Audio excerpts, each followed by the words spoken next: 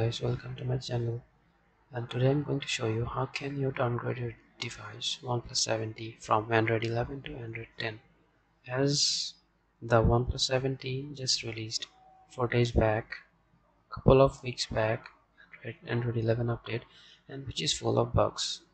We can see on the other videos on YouTube, and some of you might want to roll back your device to Android 10. So here I will show you how to do that. Just follow my steps which I'm going to show you here.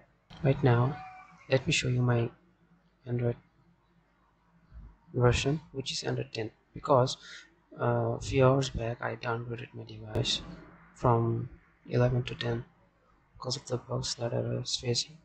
So now let's go to the OnePlus site, official site, and download the ROM from the official site, which is Android 10 based.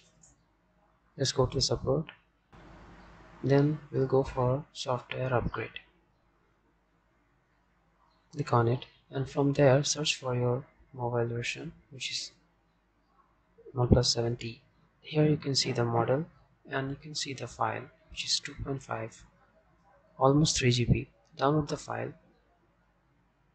After downloading the file, now let's go to the file manager.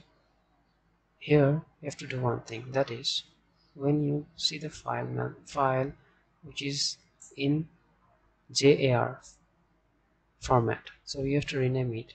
Like, you have to rename the JAR and make it only zip file.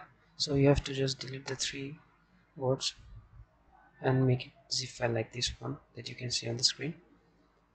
After that, you have to cut or copy the file to the internal storage so that it appears on the system operator, so that you can flash it on your device.